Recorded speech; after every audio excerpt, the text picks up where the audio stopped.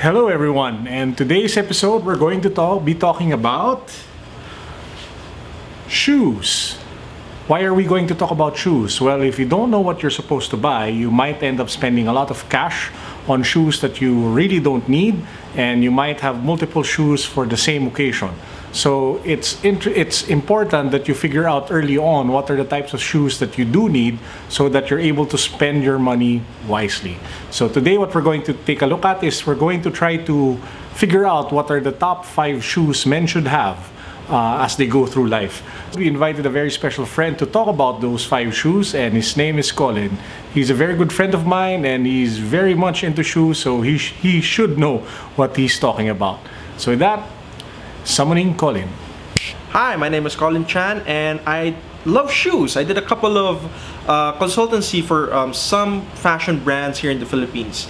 And today we're going to talk about the top 5 shoes that men should have.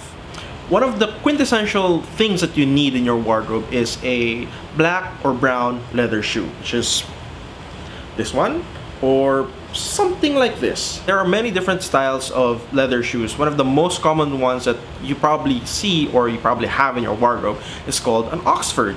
So this is signified by the eyelet. It's inside rather than outside. There are many different characteristics of an Oxford shoe.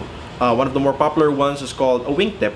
So this is an example of that, and the difference is that it has these brogings on the side that looks like a W. But it's not really a brogue. I mean, it is, but it's not. See, the difference of a real broguing is that it has to be like this. It has to be punctured. The history of broguing, Irish farmers wanted to drain their shoe when they go to marshes and pick potatoes. And they need to do that quicker, and they put holes and they puncture it, and that's why it's called a brogue. So the Cohan Zero Grand is one of the true example of real broguing. Another example would be the double monk strap or a monk strap, which signifies has a buckle. The double monk basically just has 2. That's it. The second item that you want in your wardrobe would be loafers, such as these. So it's not as formal looking as your Oxfords or your brogues, but it's something that you want to keep in terms if you want to dress down a little bit but still retain a little bit of that style and fashion. One variation of the loafer, which is a low-cut slip-on, is the driving shoe. The difference is, one, the actual sole is a little bit different, it's lower, and then 2, it has these things at the back. So this actually helps protect your shoe when you drive. Now, the third shoe that you want to have in your wardrobe would be sneakers.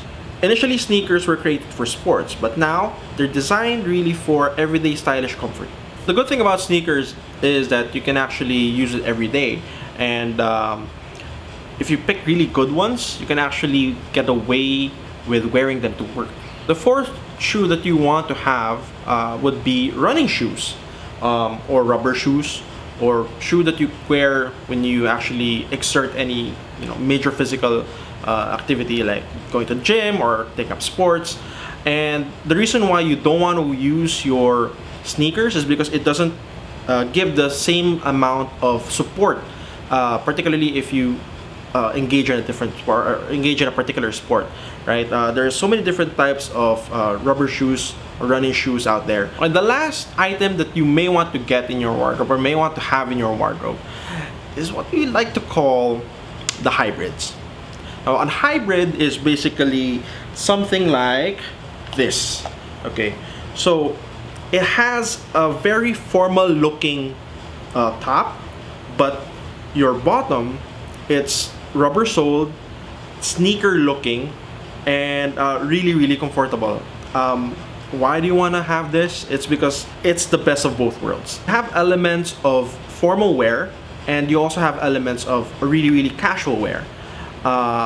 It's not the thing that you want to use when you go to a black tie event, obviously, but it's something that you can use on an everyday basis if you go to work, and at the same time if you want to party afterwards and do it comfortably.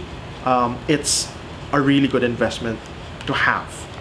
And with that, those are the top 5 shoes that we feel you should have. That's the leather shoes, loafers, sneakers, running shoes, and the hybrids. And with that, back to you, Carlo. Thanks, Colin. So again, guys, those are the kinds of shoes that we think that you should have. Now, very quick disclaimer before we end. We are not super sneakerheads, nor are we shoe experts. These are just the shoes that we feel have worked for us in the past, and we feel that should work for you guys. So with that, thanks, and check this channel out again for the next vlog episode in a few days. Peace!